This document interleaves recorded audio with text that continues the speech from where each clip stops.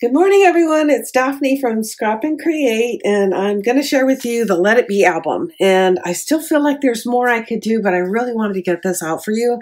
So I may fiddle around with some of the embellishments and add a little more to it over time. And if I do make some changes, I'll let you guys know that.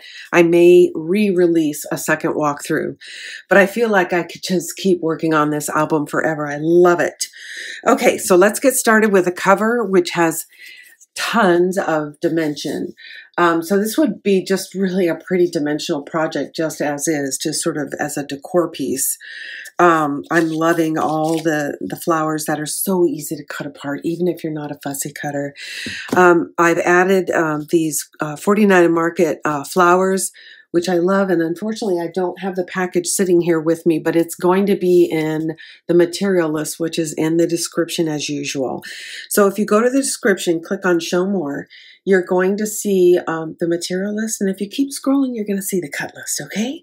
So that's the cover. I used the beautiful stripe on the back, wrapped it around, and then added this bee picture. And I just, like I said, I can't get enough of this album. I just love it. This is fussy cut from the 12 by 12, both of these from the signature page layered here.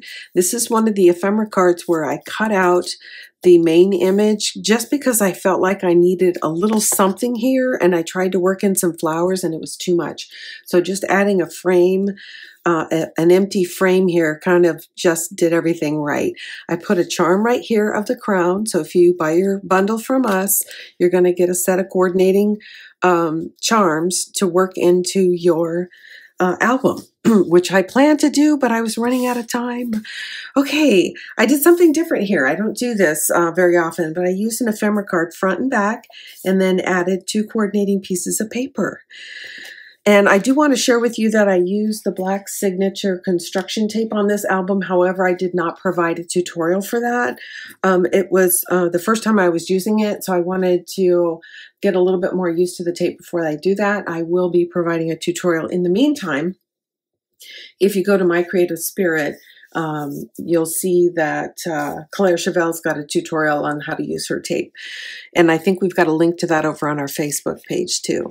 Okay, so I featured the ephemera cards throughout the album. Another ephemera card, and then some space for journaling or even a small photo, and there's room on the back. So we've got a double flap here, and then another tag or insert. Okay, I'm going to close that. And of course, this does the same thing. Sorry, I can't get my fat fingers under here. And then another coordinating insert. And then this opens. Got a photo mount here. And this opens this way. And then you've got all this photo space plus photo space across these 3. Isn't this lovely? I love this album. Okay, I did not put inserts in the album. Part of the reason is I find it difficult to get them in and out when the page is 10 inches long. I do have enough paper to do it if I want to, though. Not to cover them, but to put a coordinating strip on the edge. This is a very simple page. Due to the weight on this side, I kept this very, very light. So this is just an ephemera card inside and out with a place for a photo. And then this is a large photo mat. And I've got enough paper to add some decorative strips here, but not to cover it. And I'll show you what I have left at the end. Okay, I've got some more tags. And these are just horizontal ephemera cards instead of vertical. And then we've got a nice big belly band and a large photo mat insert. This is all held together with magnets.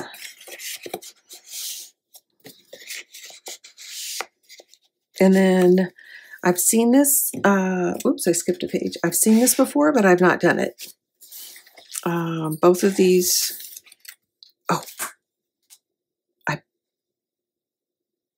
no, this is right. I'm sorry. I thought I put it in upside down. I panicked. So this is nice photo mat left and right. When you open the flap, it pulls your card out, and then the card will open. Okay. Now we have our flaps, nice large photo mat. I may actually make this into a card and put a decorative strip on the inside to add some more photo space. And then we've got these nice inserts. Okay, again, we've got an ephemera card inside and out and a nice large photo mat. And I probably have a couple more ephemera cards that I'm going to add to my pocket, so you can add a lot in here. This is also a place where you have, if you have any photos of 7-inch or larger, it would be a great place to add a photo mat in here. And then page 8. So we have our small inserts. We have 2 flaps that go up. And then 2 more inserts. And then I'm going to put these back in before I open it so that I don't bend my flaps.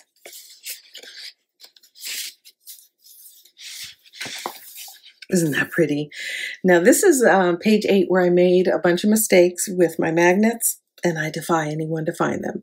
I show you in detail how I solved my problem and covered up my lack of foresight in putting my magnets underneath here. So no one will know except us. Isn't this beautiful? This is one of my favorites in the whole collection.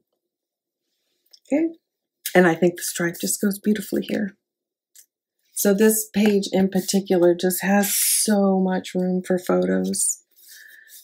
And then this holds everything in place.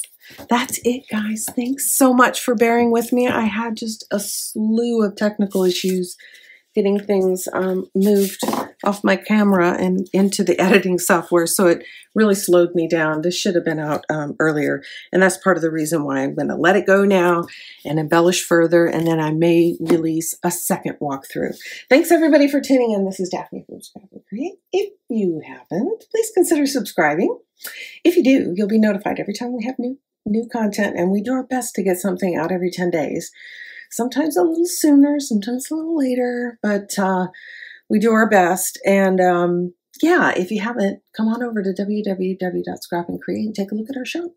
Right now, we are accepting pre-orders on the latest Stamperia collection, so head on over and take a look.